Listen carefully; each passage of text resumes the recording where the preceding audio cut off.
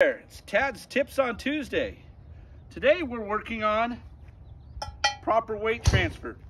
What I have is what I call my compression plates. They were made by a friend of mine. Just a plate with a little rod there. I got them outside today. It's really easy on a harder ground, but I can show you here. So you step onto it, and what we're going to do is when we take it back, we transfer to the toe of the left and the heel of our right. When we come through, we go back to the heel and onto the toe. So I practice this. Every time I practice, I work on my weight transfer. Toe, heel. Toe, heel. Get the feeling of the rotation with your feet. That will improve your game. So anytime you go out and practice, I want you to transfer your weight to your right heel, then to your left heel. Right heel, left heel. Okay, if our right knee straightens out a little bit, we just don't want to lock it.